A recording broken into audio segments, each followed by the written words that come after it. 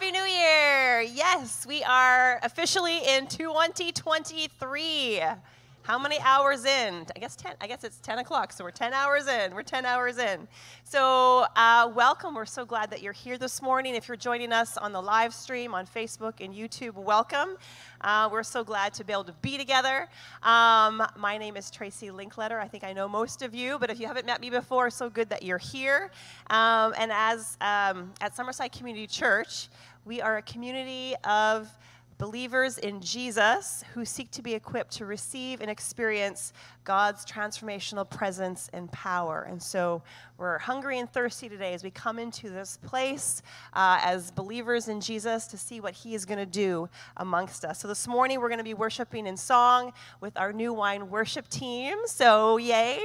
And then we're going to be sharing in communion together. We're going to take communion during our first song. And then myself and Colby and Josh, your teaching team, are going to spend some time reflecting on 2022, some of the things we've been teaching on, and then what to look forward to in 2023. So we're excited about that. So for today, after the celebration this morning, there will be coffee. So I'll just encourage you on this first day of the new year to hang out and be able to just connect with those who are part of this family and celebrate together this new year. There'll be coffee and some chances to visit. And the youth team, our Elevate youth team, are selling tickets for their YWAM mission trip, which is happening in July. So they're selling tickets for a fundraiser on January 21st. They're doing a spaghetti dinner. And so just want to encourage you to be part of that. That's another way to connect and get to know people and support our youth to head out on a mission trip, which is exciting. So there's so much more to church than Sundays, so stay and discover more.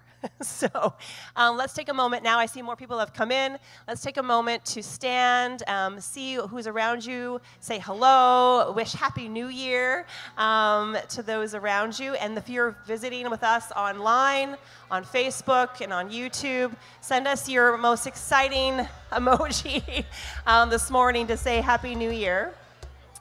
We're so glad that you're watching and engaging with us online as well. And we just pray that as you're watching that you would also feel connected and that you'd feel the Father's love and delight that you are with us this morning in that way. So good. Okay, yeah, that's great. So good to see everybody connecting and to see the hugs and the smiles. So this morning, we are going to come to the table of the Lord right away. And so being that this is the new year, that we're starting out this new year on a Sabbath, on a Sunday, we want to come to the Lord's table, knowing that at his table is where we're invited, it's where we belong. And so for those who are serving communion this morning, if you want to head to the tables, and our worship team is going to lead us in the first song, and then we're going to head to the tables and collect the juice and the bread. Everyone is welcome, and then Colby's going to lead us in communion together. So let's head to the tables and collect our juice and bread and celebrate together this new year, and we'll come back on our seats and we'll share it together.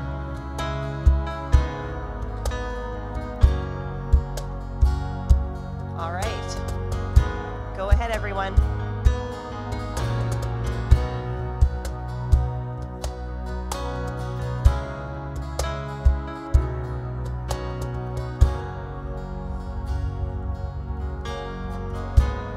All throughout my history, your faithfulness has walked beside me. Winter storms make way for spring. In every season, from where I'm standing, I see the evidence of your goodness all over my life, all over my life.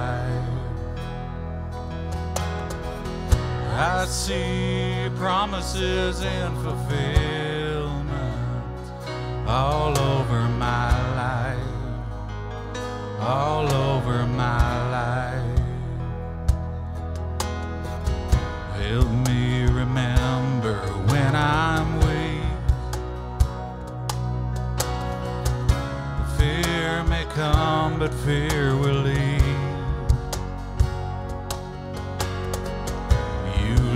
my heart to victory. You are my strength, and you always will be. I see the evidence of your goodness all over my life, all over my life. I see promises in fulfillment all over my life, all over my life. I see the evidence of your goodness all over my life, all over my life. I see promises in fulfillment all over my life, all over my life. See the cross, the empty grave, the evidence is endless. All my sin rolled away because of you, oh Jesus. See the cross, the empty grave, the evidence is endless. All my sin rolled away because of you, oh Jesus.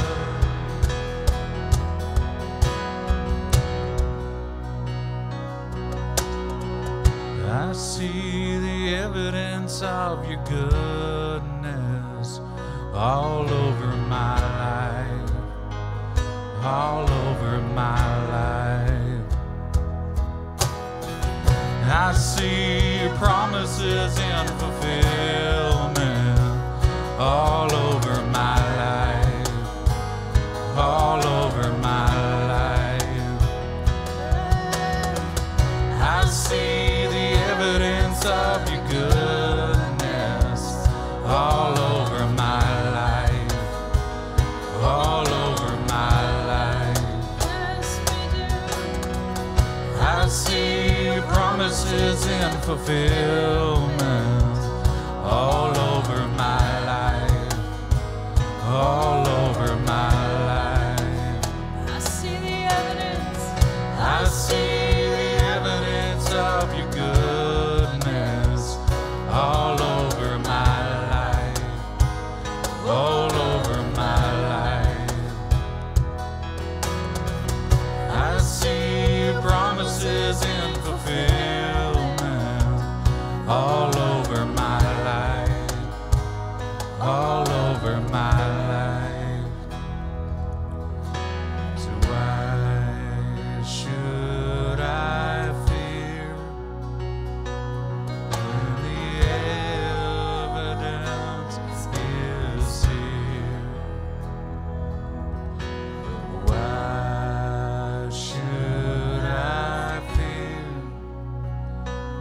when the evidence is here?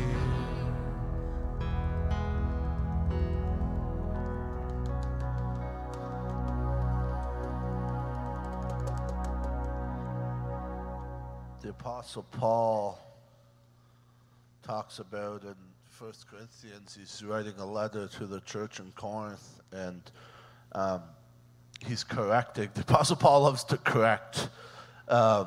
He's a true pastor. So he's correcting the church and their views and their actions when they're taking place, when they're doing communion, when they're taking the blood and the bread of Jesus. So I want to read what he says in 1 Corinthians 11. And then we're going to take the blood and the bread together. But in the following instructions, I do not commend you, because when you come together, it is not for the better, but for the worse. For in the first place, when you come together as a church, I hear that there are divisions among you. And I believe in it part, for there must be fractions among you in order that those who are genuine among you may be recognized. When do you come together? It's not the Lord's Supper that you eat, for in eating Each one of you goes ahead with its own meal. One goes hungry, another gets drunk. What? He says. Do you not have houses to eat and drink in? Or do you despise the church of God and humiliate those who still have nothing? What shall I say to you? Shall I commend you in this? No, I will not. It's interesting when I read this. It sounds harsh, but I think it brings into perspective the supremacy and the divinity and how much what we do right now matters. That we're not just doing this to take part in something because we should be doing it. That this matters, what we do matters. And the Apostle Paul's saying, there's people among you that are going hungry in your church. And you're more worried about this. There's people that are getting drunk in your church, defiling the house of the Lord, and you're not doing nothing about it. There's divisions among you. The thing with communion is it brings us together as one family. And if I knew my brother or my sister or my cousin or my aunt or my uncle, if I knew that they were hungry or they were doing something really stupid, what would I do? I would feed them, or I would go to them lovingly and correct them. And that's what the Apostle Paul's telling us when we do communion. We are one family at the table. He goes on, for I received from the Lord what I also deliver to you. For the Lord Jesus, on that night when he was betrayed, took bread, and when he had given thanks, he broke it. And he said, this is my body, which is for you. Do this in remembrance of me. Let's take the bread together.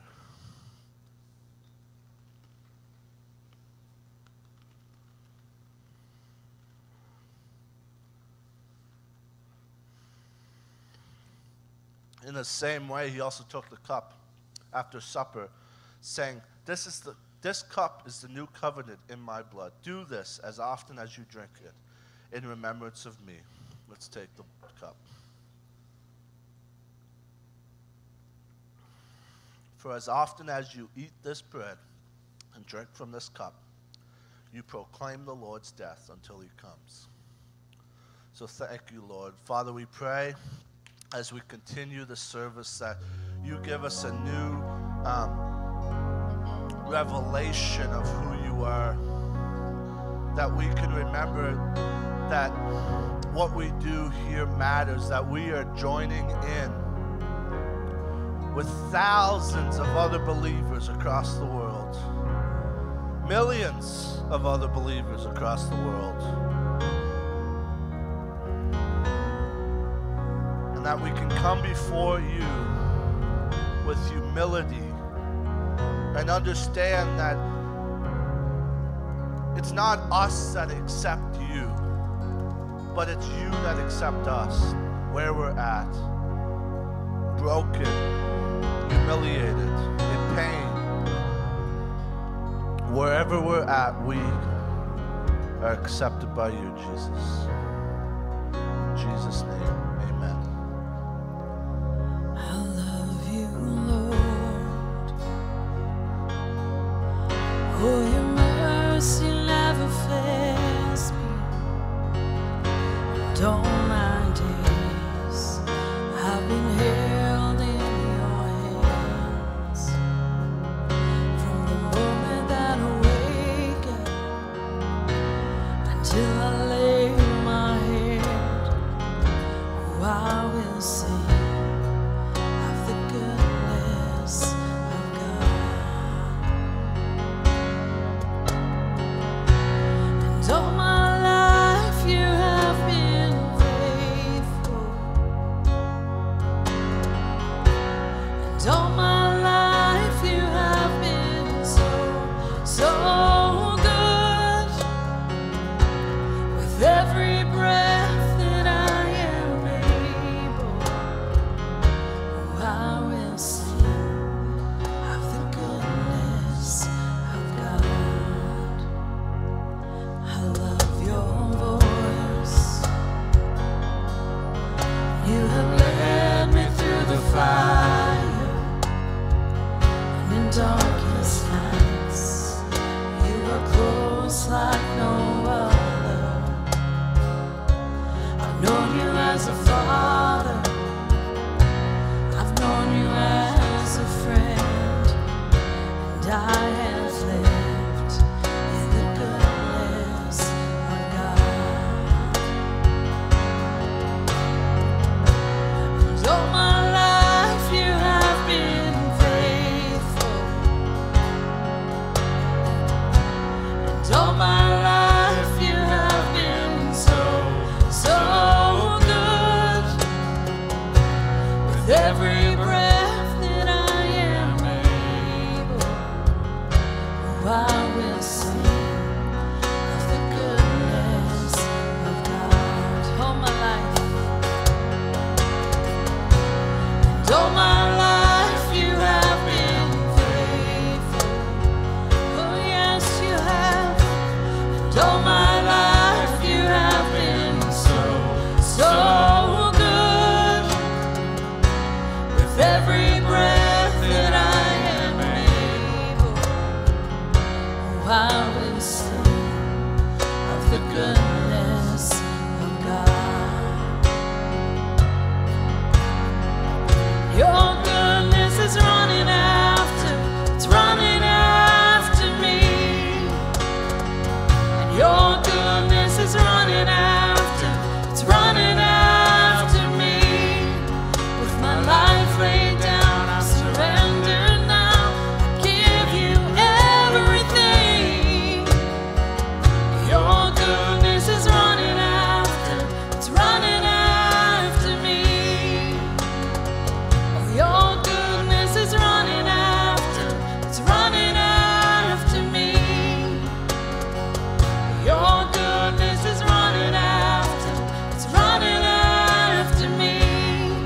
With my life laid down, I surrender now. I give you everything. Your goodness is running after, it's running after me.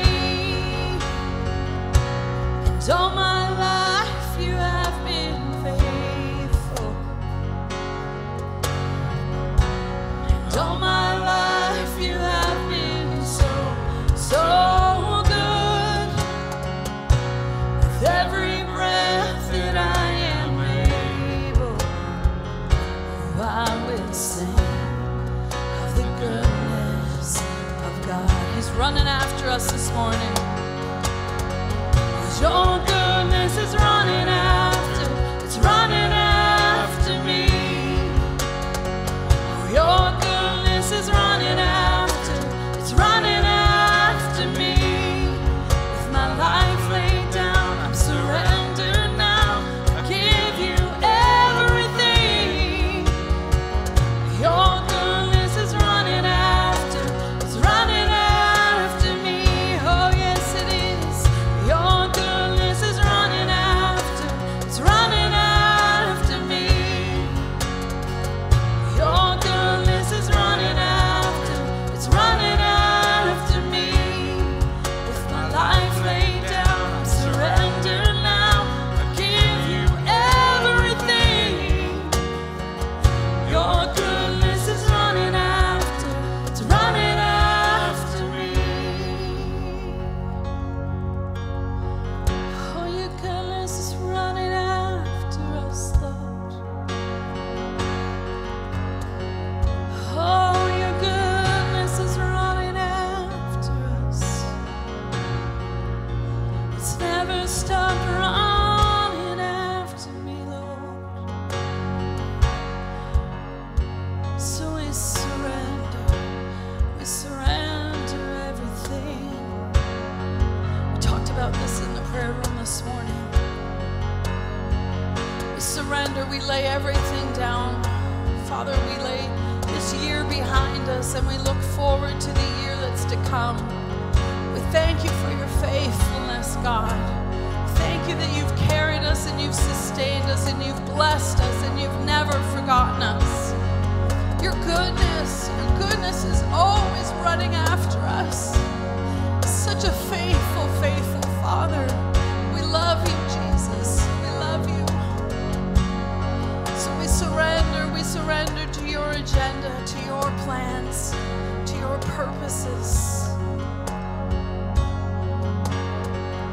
Your goodness is running after, it's running after me. Sing it out, church. Your goodness is running after, it's running after me. With my life laid down, I surrender now. I give you everything. Your goodness is running after, it's running after me. Your goodness is running after, it's running after me. Your goodness is running after, it's running after me. With my life laid down, I surrender now. I give you everything. Your goodness is running after, it's running after me. Thank you, Jesus. And all my life you have been faithful. And all my life you have been so, so good. With every breath that I am able, oh, I will sing of the goodness of God. And all my life you have been faithful. And all my life you have been so, so good. With every breath that I am able, oh, I will sing of the goodness of God. Oh, I will sing of the goodness of God. Oh, I will sing of the goodness of God.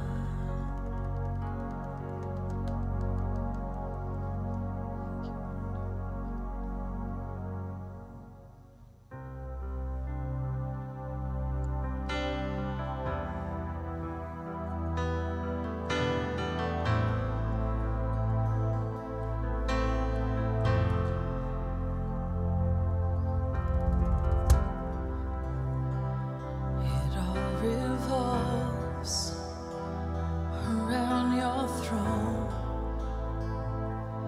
Who can know your glory? So high above, it's slain for us. You alone are worthy.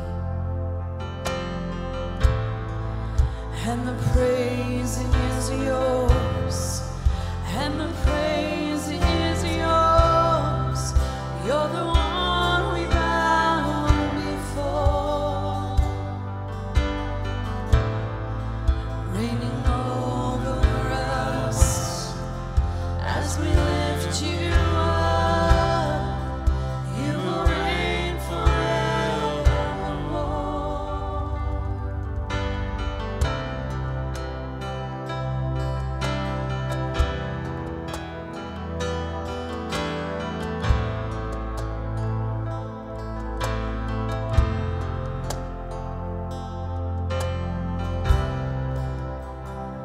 The one who was and is to come, God of every moment,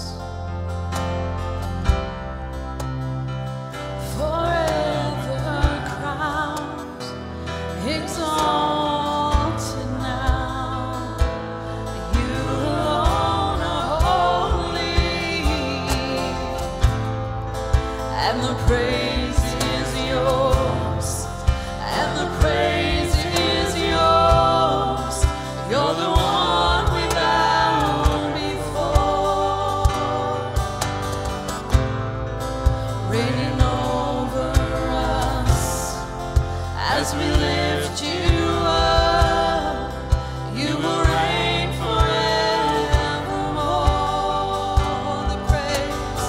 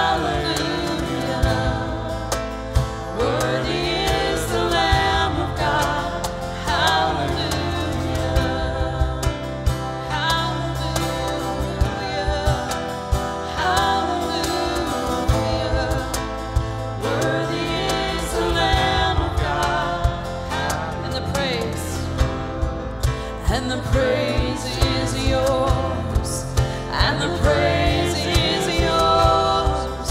You're the one we bow before, reigning over us as we lift you up. You will reign forevermore, and the praise is yours, and the praise is yours.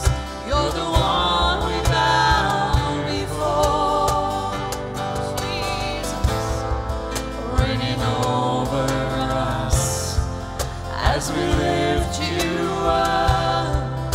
You will reign forevermore.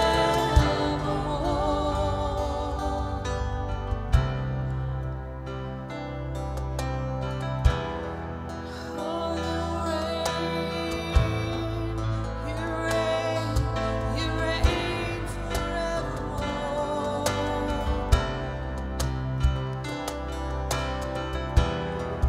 You reign forevermore.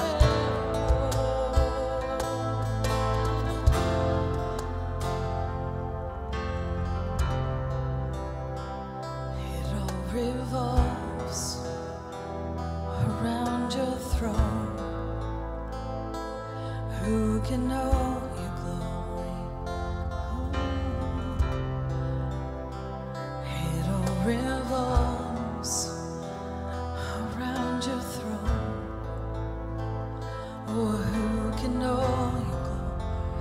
Oh, show us your glory, Lord. Show us your glory, Lord. Oh, it all revolves around your throne. Oh, show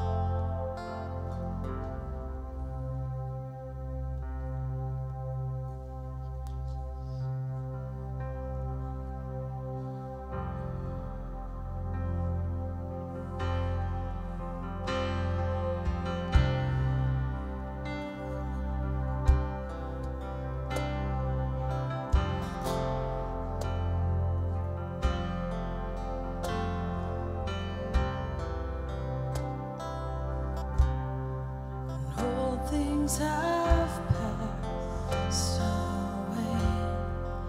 Your love has stayed the same.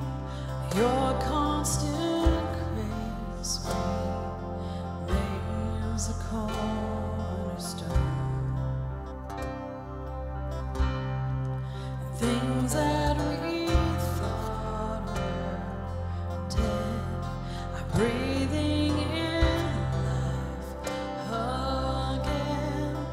You cause your sun to shine on darkest nights. For all that you've done, we will pour out our love. This will be our anthem song.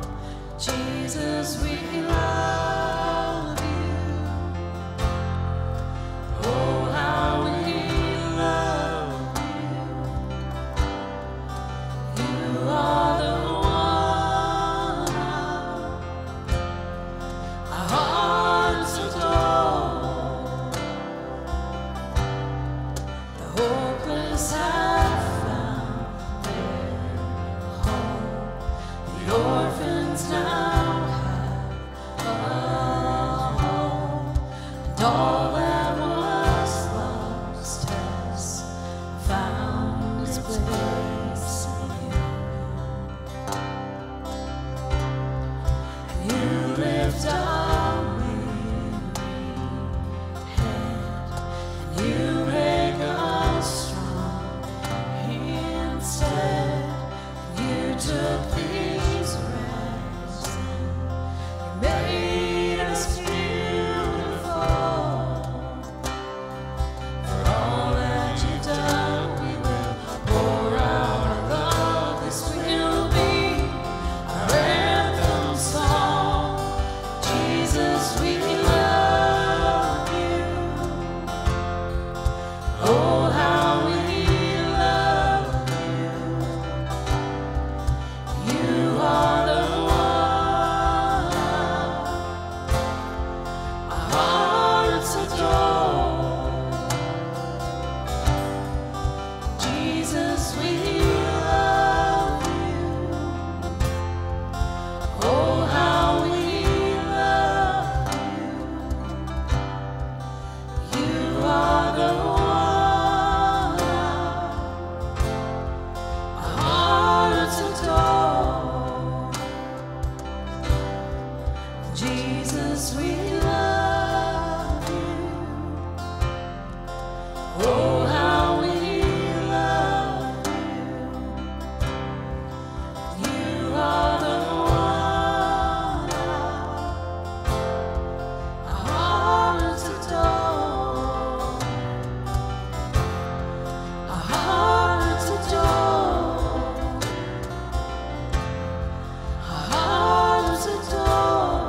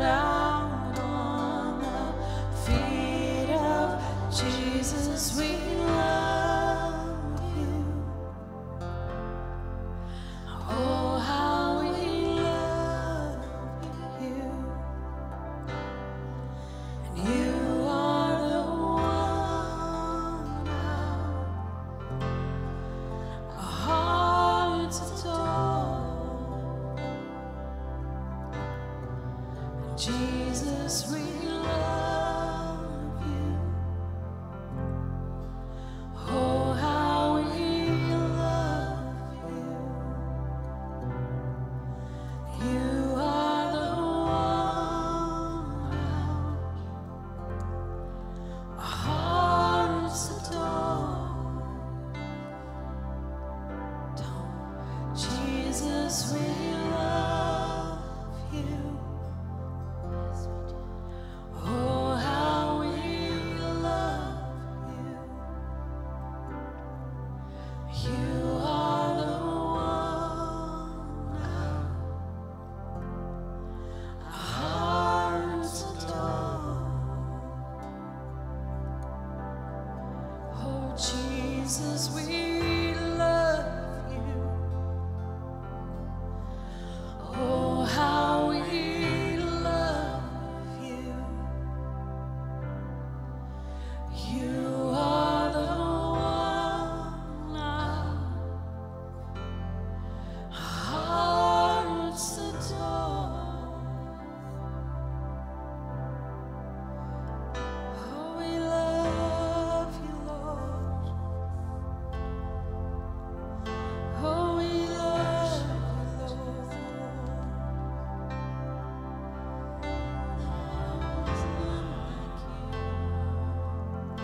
Jesus, we love you. Oh, we love you. Our hearts adore. Pour out affection.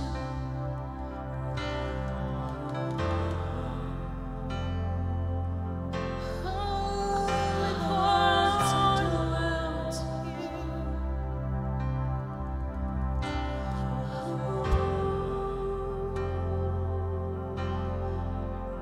Oh, hearts adore.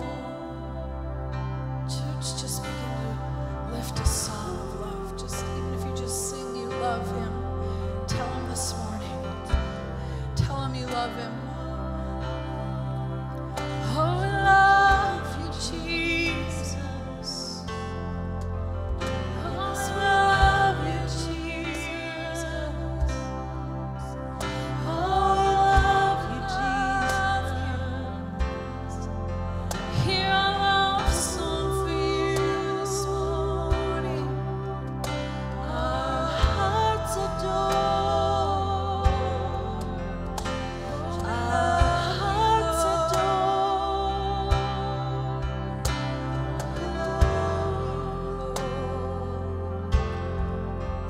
And we love our hearts adore you. Our hearts adore you.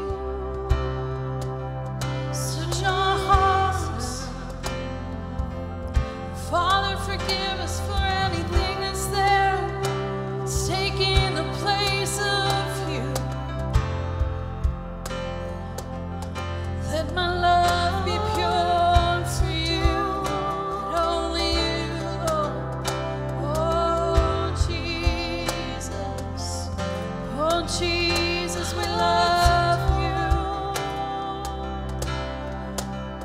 Jesus, we love you. Pour out our song and affection to you.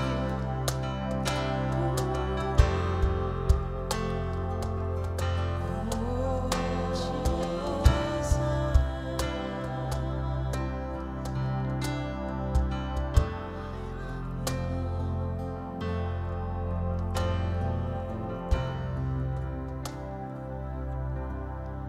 Jesus, we love you. Oh, how we love you. You are the one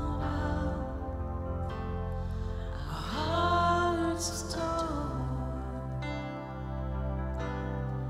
Jesus, we love you. Oh, how we love you. You are the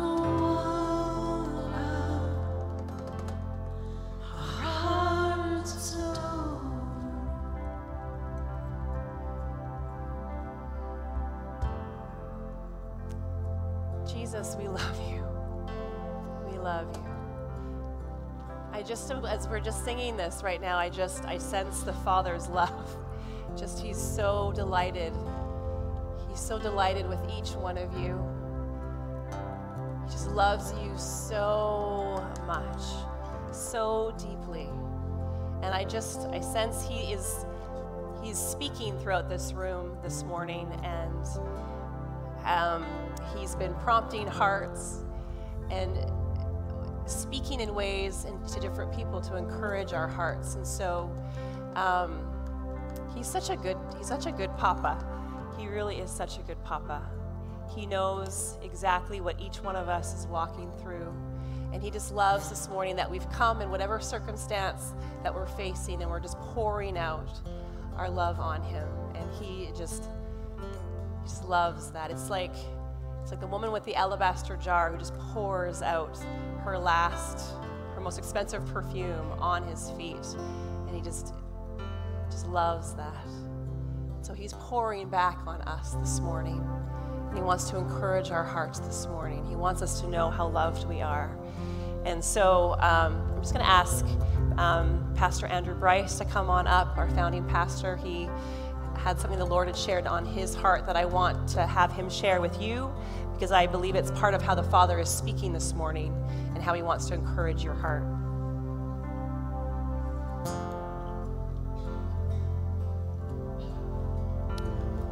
This morning during the worship, and thanks so much, you guys, for the just precious worship.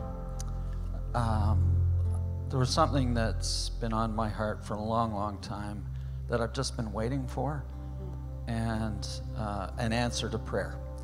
And he said to me, Andrew, just wait. And I said, oh, Lord, it's so hard to wait. And it's been so long. And then he said to me, there's many people in this room who are waiting on answers to prayer. And it's in this culture that we live in of Instagram and TikTok, we want instant answers. We want quick fixes. And delayed gratification is so hard in our culture. But the Lord is saying to many of you this morning, just wait. It may not be this week, this month, even this year. It might even be next year. But the Lord is saying, I am with you. I love you. I'm in the process. And there's grace to wait. Yeah. And it's his timing that when things just line up, it's like click, click, click. And then all of a sudden it happens. And there's an answer to prayer that's huge and that you couldn't have arranged. Yeah. But he does it on his timing. And it's so good when we wait on him, wait on the Lord. Yeah. And last night it was about 11:30 and we were just getting ready for bed. And I was reading through my daily readings in Malachi that talks about the Father restoring the hearts to the sons and the sons to the Father. Yeah. And then I turned the page and it was Psalm 150, all about just praising him for everything. Let everything that has breath praise him. And I just thought, we just have to keep praising him while we're waiting for him to restore the hearts of the fathers to the sons and the sons to the fathers and the mothers to the daughters and daughters to the mothers. Thank you, Jesus. And so if that's you this morning, if you're waiting for an answered prayer and it's just like, oh, I just want to quit. I'm so tired of this.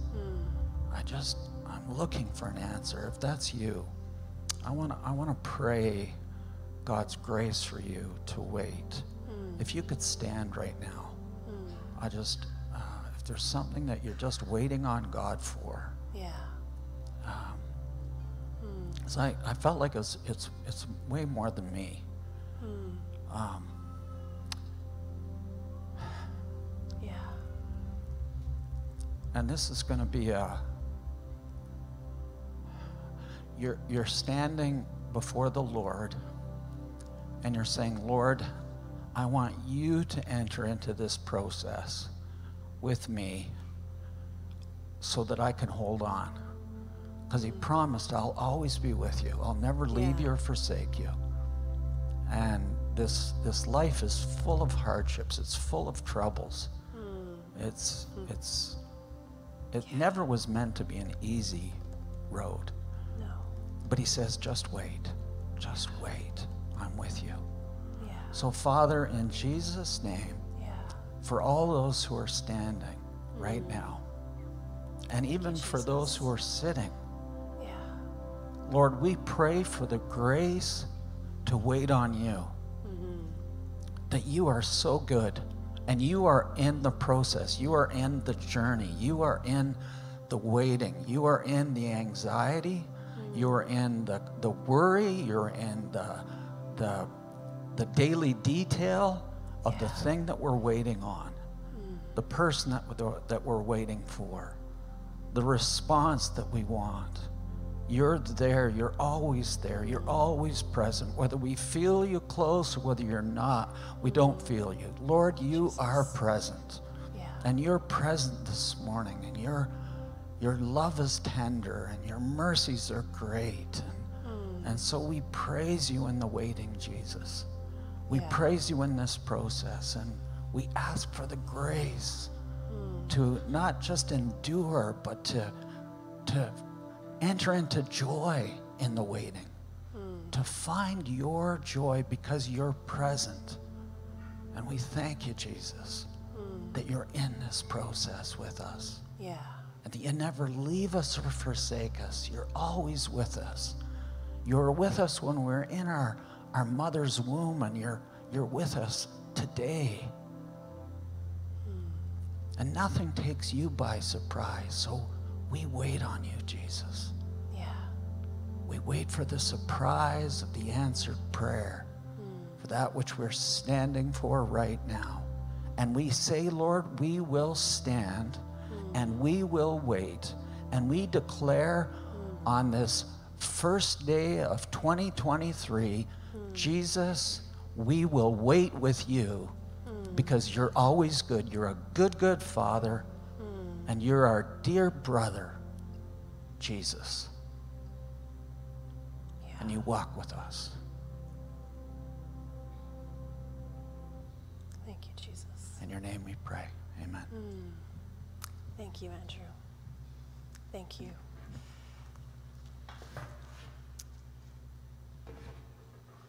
Something else that gives our hearts hope is testimony. And his word, God's very word, his scriptures, have testimony in them of his faithfulness. And I'm going to ask Josh just to pop up something that Lord has been showing him. He's been in Daniel. And I just wanted Josh just to share some of the things that the Lord was revealing to him in Daniel about waiting, because we have to recognize testimony is testimony of us as followers, but there's also testimony in Scripture that we can go back to again and again to remind us of his faithfulness and just how much he loves us. And so I just wanted Josh just to share what he had shared a little bit with me as we were in worship, and then we'll go from there.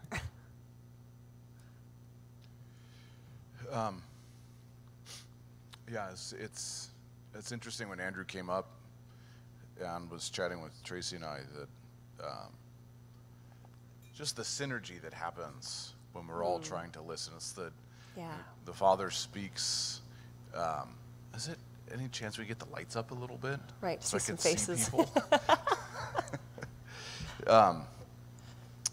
There's just this flow and this synergy when the Holy Spirit's speaking, and sometimes we think, there's this disconnect between what I'm hearing over here and what you're hearing over here and everything. But no, if we could all just kind of share together in some, I don't know that it's difficult to do practically, but you would find that people are hearing similar things, and there's a theme that happens every time we gather. And we're kind of in the midst of that theme right now, and because Andrew comes up and says, shares this thing about waiting, and Jack shared this thing about healing, and Anyway, the whole thing's Yeah. flowing, so it's a bit of a different morning, but it is flowing. Have you ever considered how Jesus waited for people to come to him with their dilemma? This is the God of the universe who knows everything, who was aware of the hearts.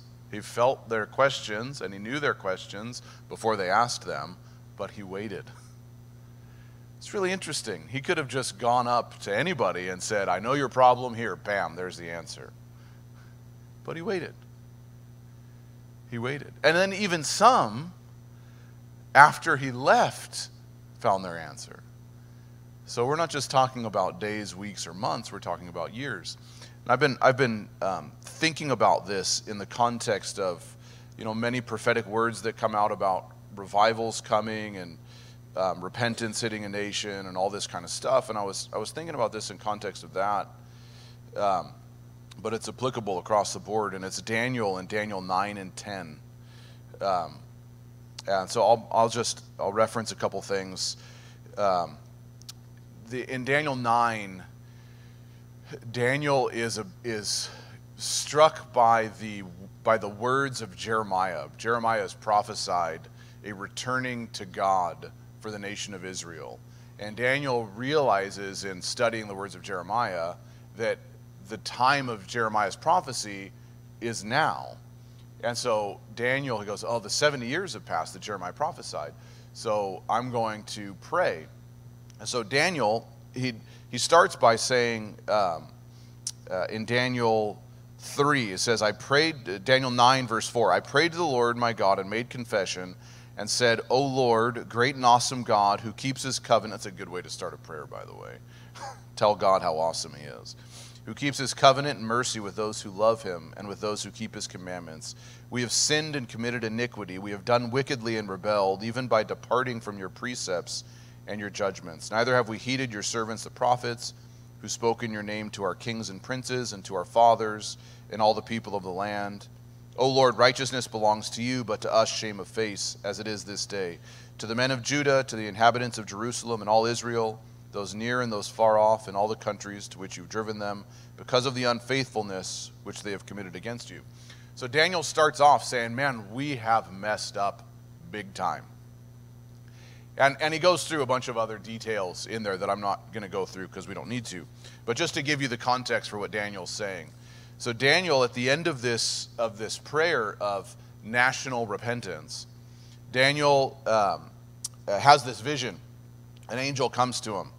And he says, this is verse 20, now while I was speaking, praying, and confessing my sin and the sin of my people Israel, and presenting my supplication before the Lord my God for the holy mountain of my God, yes, while I was speaking in prayer, the man Gabriel, that's the angel, whom I had seen in the vision at the beginning, swiftly reached me about the time of the evening offering. And he informed me and talked with me, and he said, O Daniel, I have now come forth to give you skill to understand. At the beginning of your supplication, this is what I want you to hear. At the beginning of your prayer, the command went out. At the very beginning, before you even said anything, the command went out. Do you hear that? Before you even publicly repented, at the very beginning, the command went out. And he says this, I have come to tell you, for you are greatly beloved.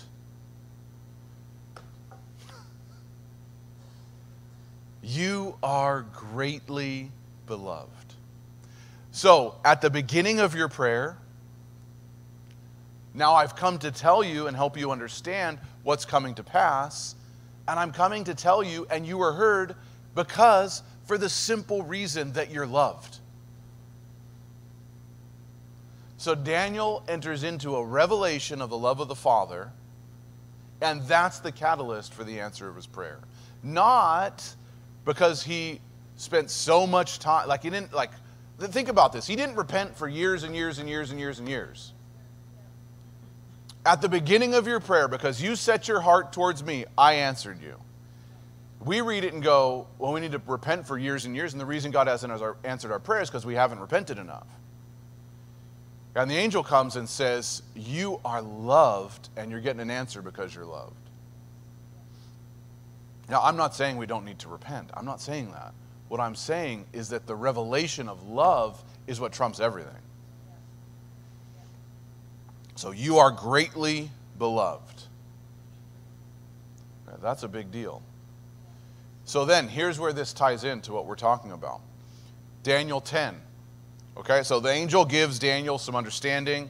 I don't understand what he's saying. 70 weeks, all this kind of stuff. Like, the angel tells him that he comes to bring him understanding, and then it just seems like he confuses the matter. But that's because Daniel was smarter than we are. Anyway, Daniel, so chapter 10. So now, chapter 9 starts off, and it says this, just to give the context again. In the first year of Darius, the son of Ahazu something, if you can say that one, that's good for you. In the first year of Darius, so Darius was a king, right? After Nebuchadnezzar, the Israelites have been conquered, they've been taken to Babylon, and Darius is now the king. So Daniel 9, in the first year of Darius, okay?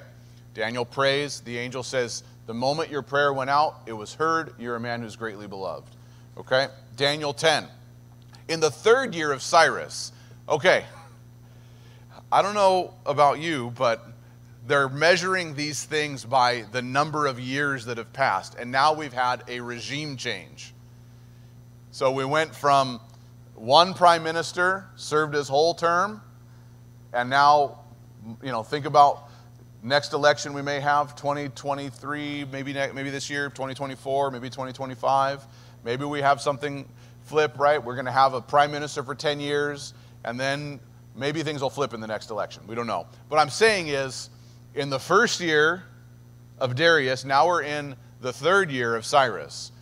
So some significant time has passed here.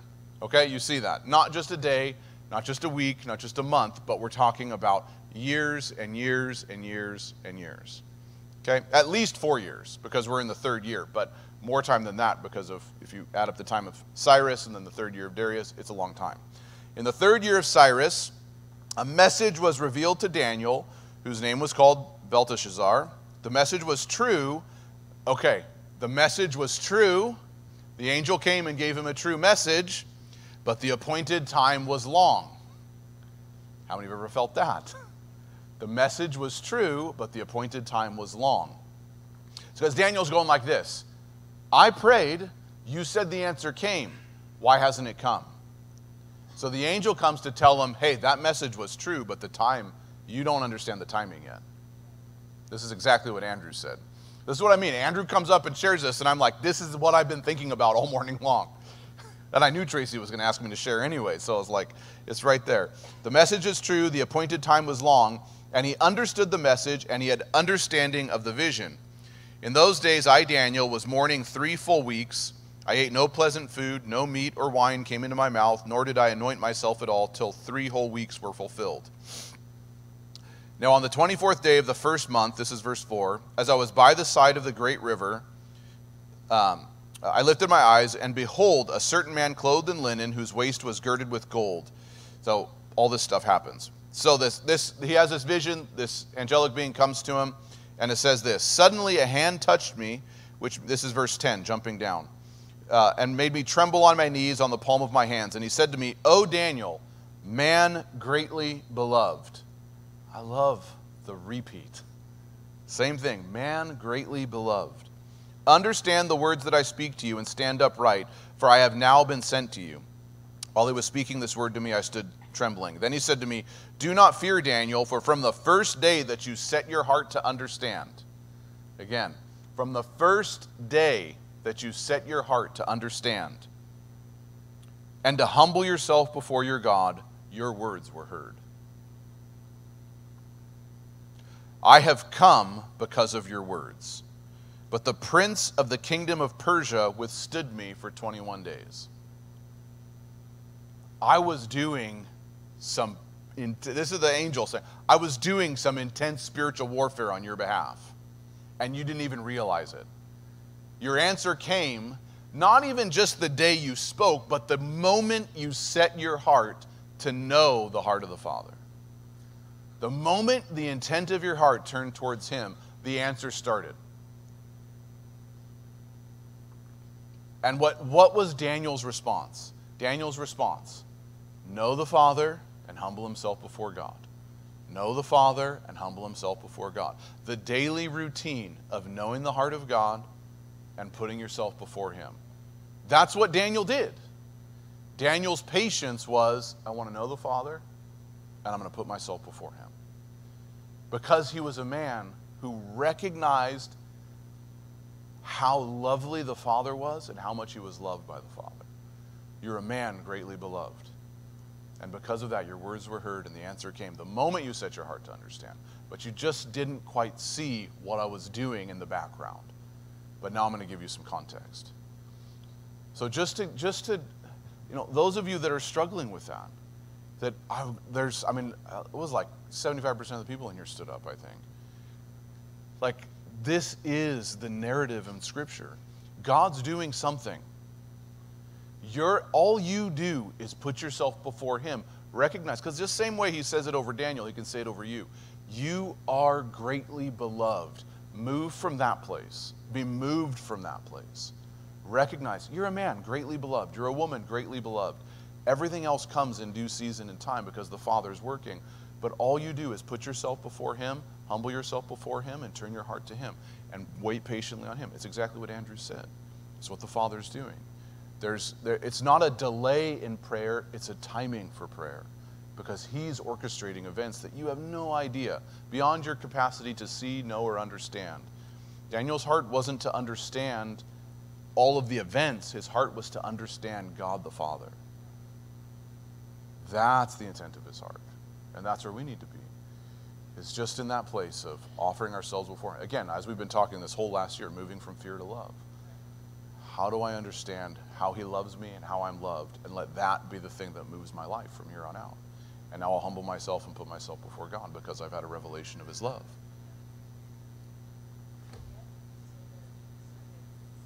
Thank you, Josh. So the Lord continues to speak.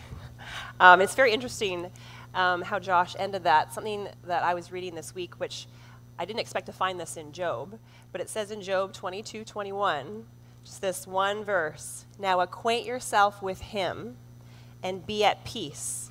Thereby good will come to you. Acquaint yourself with him. And as Josh was sharing too, you know the scripture in John 16 where Jesus says, in this world you will have trouble, right? But it starts out with, I have told you these things so that in me you may have peace. In me you may have peace. In this world you will have trouble, but take heart. I have overcome the world. And he has, and we will have trouble. And so as God is speaking this morning, we just felt to share an update on how Chesley Chason is doing. And so thank you to Deb, who saw him yesterday. But he did get home on Christmas. If you had a chance, or on Christmas Eve, he got home, which was an answer to prayer, a huge answer to prayer, to be home with his family. And his house has been outfitted with what he needs to be able to live at home. And thank you to SCC ladies. They've been given food since he arrived home until yesterday. So they've been so appreciative of that. And he's in great spirits, just knowing how much he's cared and been loved. And he said he appreciates the notes that have been coming in, just everything that he's been receiving for communication. So thank you for those who know him and have reached out. And he just got 2 new casts put on, Deb was telling me, and one has the ability for him to, it has a lever on it, then he can move one of his legs at a 45-degree angle, which is a big thing. And so we do know that with physiotherapy that he will walk again. So we just praise the Lord for this, yes. Thank you, Lord, right? For what was a horrible thing happening. God moves through and works in those things, and as we draw close to him, he brings his peace. He brings his peace. And so something else the Lord has been, so as preparing for Sunday today, I've just been in Colossians and Ephesians, and just where Paul is praying, he says, I pray that the eyes of your heart may be enlightened in order that you may know the hope to which he has called you. And so hope is so important as we wait, to hear each other's testimonies, to know the faithfulness of what God is doing. And so this morning, Matt King, I'm going to invite Matt up, just felt the Lord impress on him to share his testimony this morning. So I want to thank you, Matt, for your obedience to listen to the Holy Spirit prompting this morning. And this is how the Holy Spirit works. He's in the midst of us. And so as we feel his promptings, and those can be in different ways, I know for me, my heart starts to beat really fast because it's going to jump out of my chest, and I start to get really, really warm. But he has different ways of prompting us. And so Matt has responded to that prompting, and I just would love him to share what God has placed on his heart and his testimony with us this morning as a way to understand the hope of his calling on our lives. So Matt, go ahead. Thank you, Tracy. Thank you. Hi, everybody. For those of you who don't know me, my name is Matthew King. We moved here last November, my wife Shea and my son Nathan, and love it here on the island. I grew up in Nova Scotia, in a little town called Digby. Wasn't much going on there, except for a lot of stuff that you don't want to do. I grew up in Digby, and everybody was thinking that the King family is leading the life. I grew up with a father that was very abusive, suffered from alcoholism, and my older brother, he was 11 months older, him and I were very, very close, and both received the abuse from my father in many different ways. And it was hard. It was hard living that life and then trying to live another life, going to school, going to people's houses and visiting and putting on that smile and just living the life that that you didn't want to live. So we took a lot of abuse from my father. My mother was the type that would just sit back and she would just watch.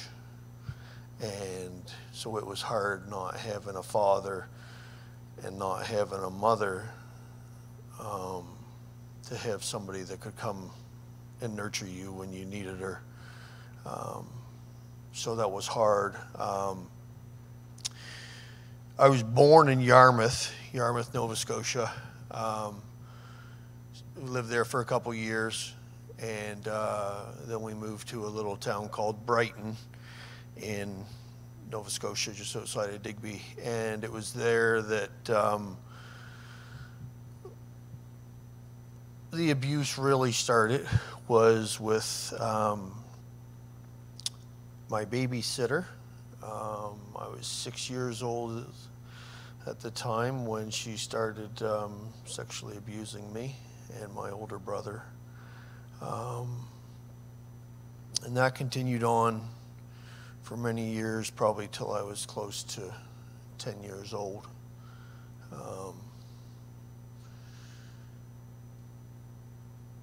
And never really had a lot of people to talk to. Just because I know I couldn't go to my father and I know I couldn't go to my mother. And my brother was sharing the same with me, so we didn't really talk a lot about it. He just always told me that it was going to be okay. So I believed him.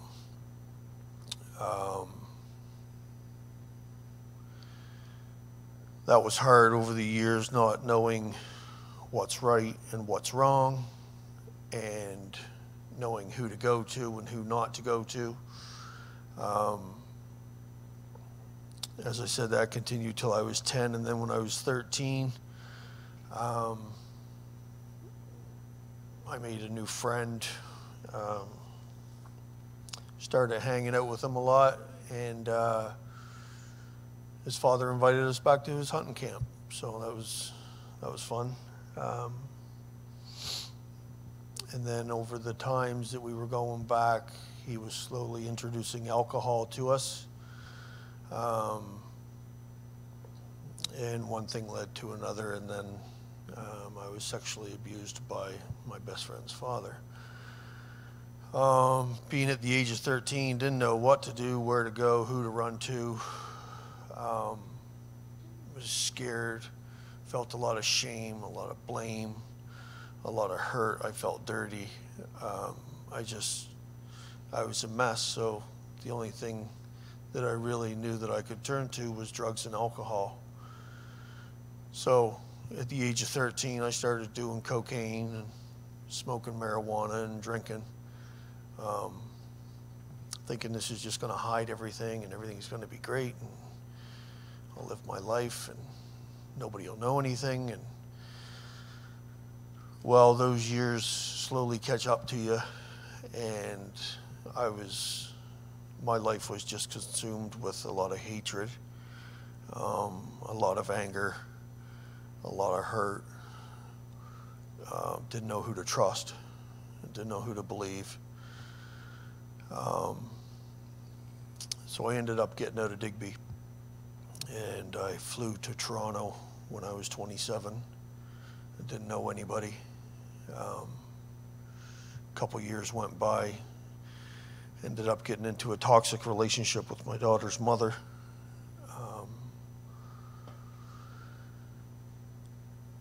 August 24th, 2003, or sorry, August 24th, 2020.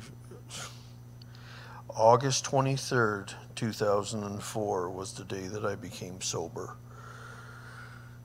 My daughter was born.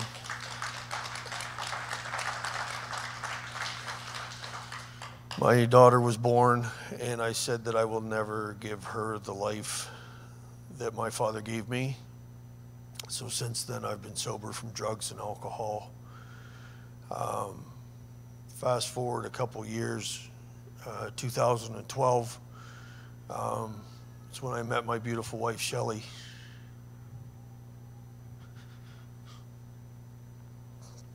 And our son, Nathan, who I love dearly. I'm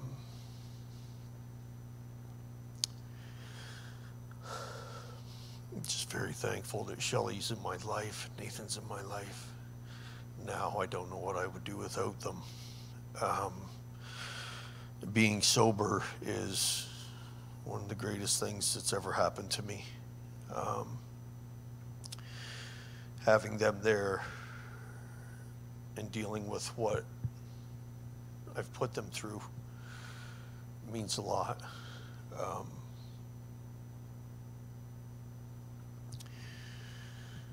March 17th, 2019, a friend of mine came to me and asked me if I wanted to go to church. So I said, sure, I'll go to church with you. And I ended up going to Toronto to the church on the Queensway, and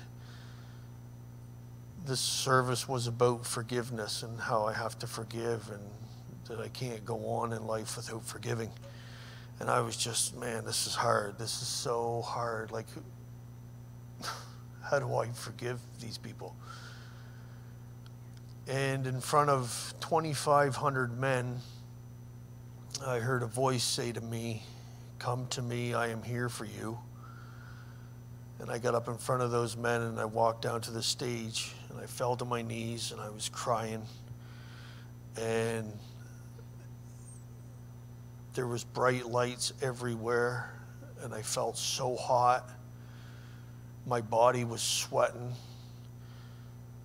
And as I'm standing right now with Jack's hand on my shoulder, I felt that hand on my shoulder telling me, let it go.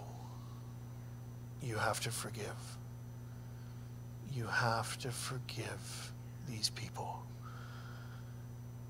And I was so overwhelmed with everything. And then when I turned back around, I turned around to look and there was nobody there except for Jesus.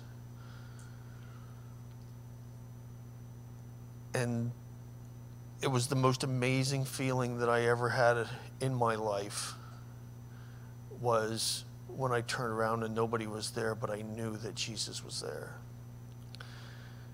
And ever since then, I've been a grateful believer in Jesus. I've had a lot of problems since, and I've prayed, and Jesus has always been there. A year ago, roughly a year ago, my body was to the point where I could barely walk on my leg. My hip was so bad. I couldn't go for family walks. I couldn't go for bike rides. I couldn't go for walks on the beach with Shea. I couldn't do things with Nathan. I couldn't walk. And I came to church one day, and Jack was standing up front, and I came up to Jack, and Jack looked at me and he said, "Matthew, what is it?" And I told him, and I said, "Jack," I said, I can't walk. I said, my leg is done. I said, I can't do anything with my family. And Jack prayed with me and prayed for me, and I felt the Holy Spirit in my body. And that next day, my pain was gone in my leg, and I was walking. I was spending time with my family. I was doing everything that I was doing before. And to have Jesus heal my body like that, and to be in my life like he's been in my life, is the most amazing, amazing thing that I could ever ask for. And with Jesus in your life is so much happier. Your life is, you're pure, it's just a happy, happy feeling.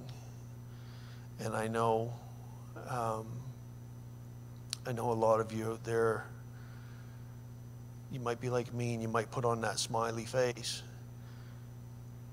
and nobody might not know what's going on, but Jesus knows what's going on. And Jesus knows that he is there for you, and that he loves you, and that he will do anything that he possibly can to make your life more like his. So I just want to thank Jesus for everything that he has done for me, and for where I am today, and the struggles that I've been through, that he's guided me through them, and he's helped me and got me to where I am today. And I just want to thank you, Jesus.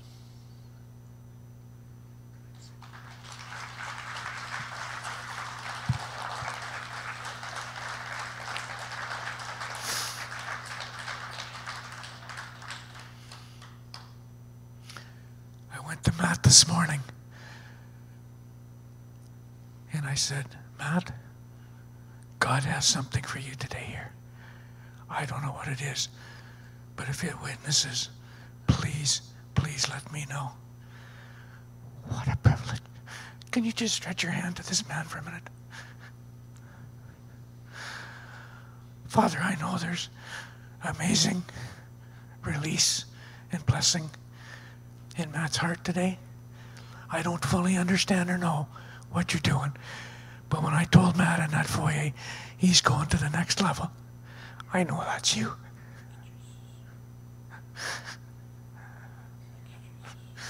I know it's true, and I thank you for that. I thank you for that. Precious name. Can I take one more? I had a word of knowledge, and it actually totally lined up with what Andrew shared and that kind of thing. I have it. It's on my phone. Shirley, can you bring my phone?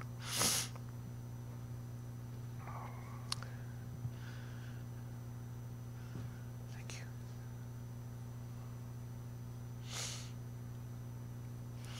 I actually wrote this down this morning before we kind of got going. I feel there's at least 3 people here, and this just so fits. There's a feeling of unworthiness of his love, a feeling that you blew it, that it's too late. Father says no. He says, I love you. I absolutely delight in you, and come to me. God delights in you. Maybe at the end of the service, if that witness is to you, come, let us pray for you. Thank you.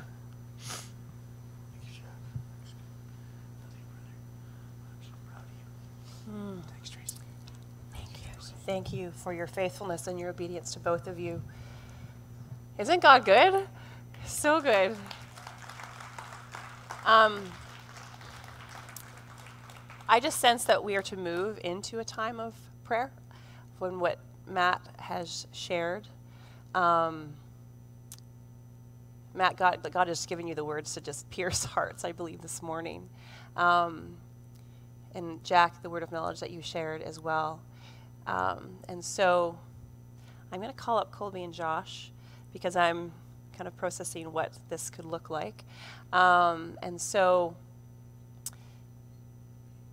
I do believe that the Father wants to impart hope this morning.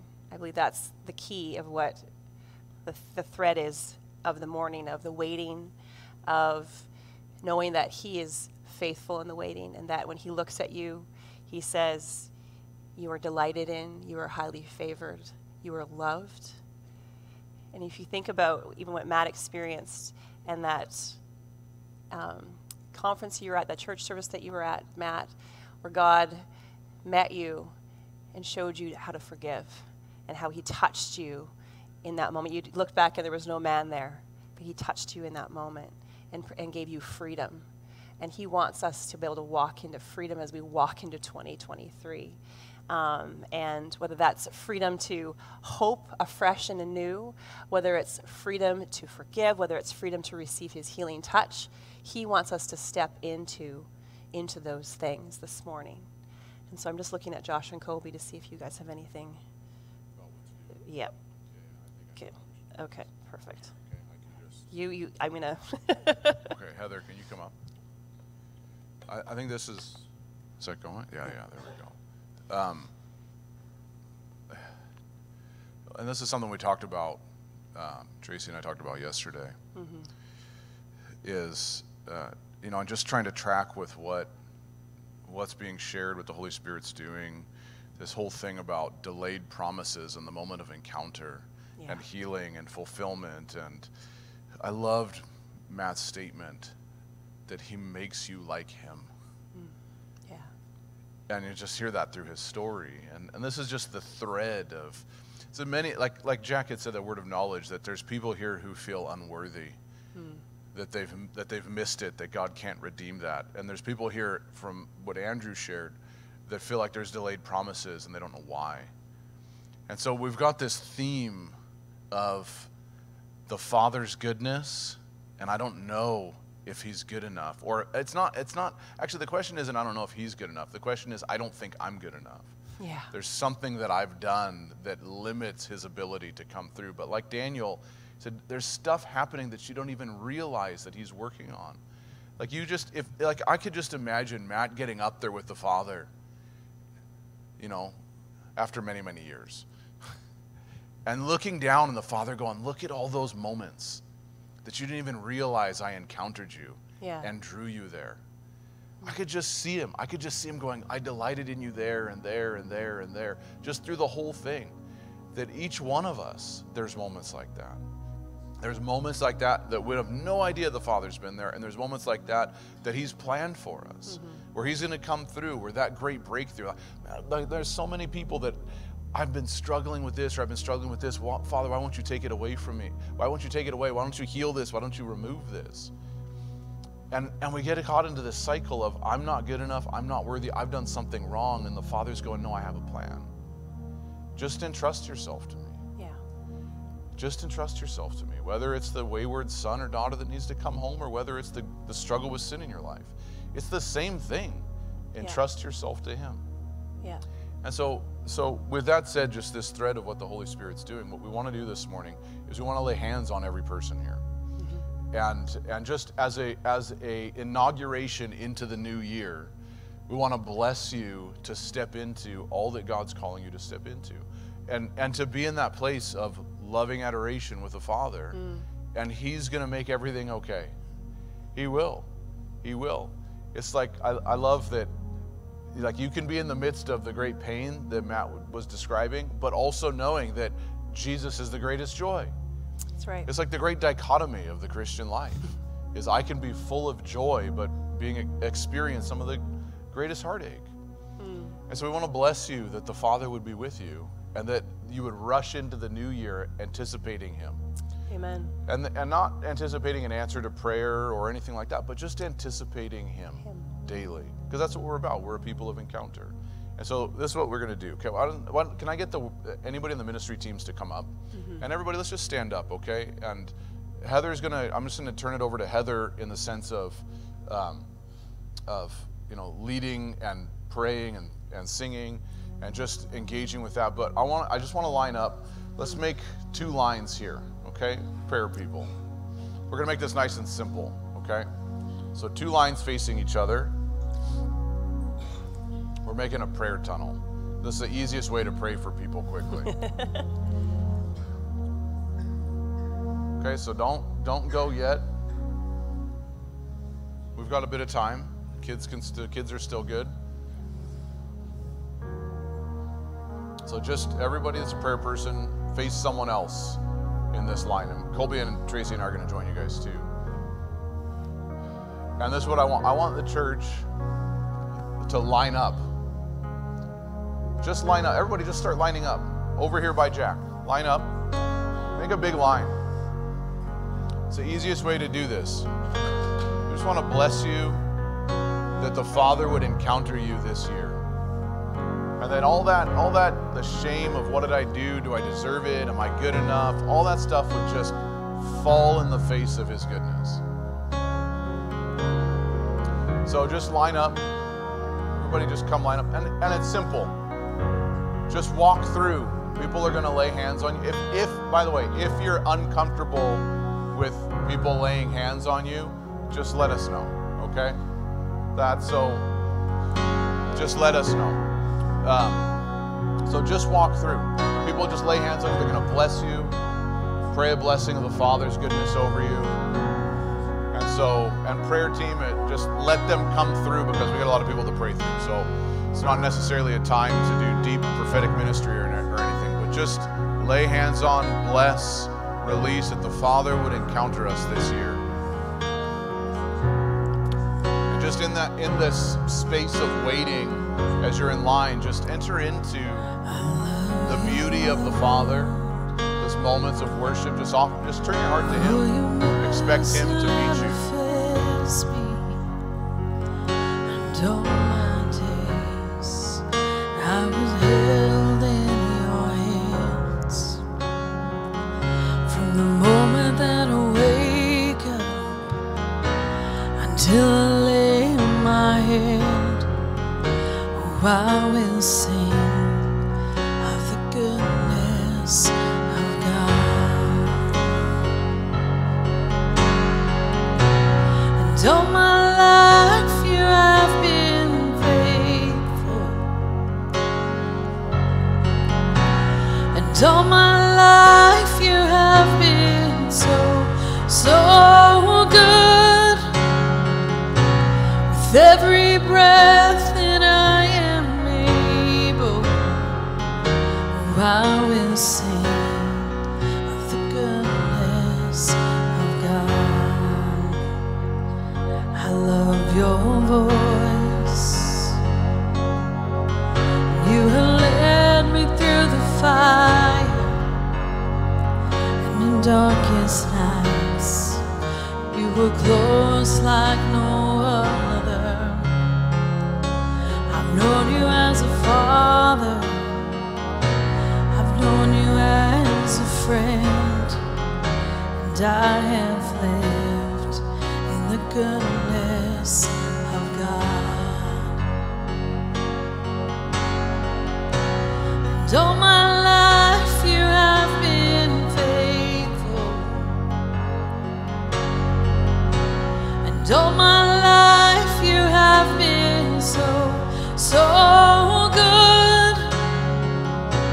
With every breath that I am able, oh, I will sing of the goodness of God. And all my life you have been faithful. And all my life you have been so, so good. With every breath that I am able, oh, I will sing of the goodness of God. Your goodness is running after, it's running after me. Your goodness is running after, it's running after me. With my life laid down, surrender now, I give you everything. Your goodness is running after, it's running after me. Your goodness is running after, it's running after me. Your goodness is running after, it's running after me. With my life laid down, surrender now, I give you everything. Your goodness is running after, it's running after me.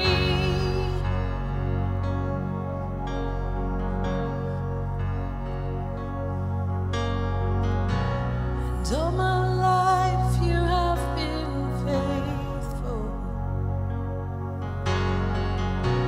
And all my life you have been so, so good. With every breath that I am able, oh, I will sing of the goodness of God. And all my life you have been faithful. And all my life you have been so, so good. With every breath that I am able, oh, I will sing of the goodness of God. 'Cause your goodness is running after, it's running after me. Your goodness is running after, it's running after me. With my life laid down, surrender now, give you everything. Your goodness is running after, it's running after me. Your goodness is running after, it's running after me. Your goodness is running after, it's running after me. With my life laid down, surrender now, give you everything. Your goodness is running after, it's running after me. And all my life you have been faithful. And all my life you have been so, so good. With every breath that I am able, oh, I will sing of the goodness of God. Oh, I will sing of the goodness of God. Oh, I will sing of the goodness of God.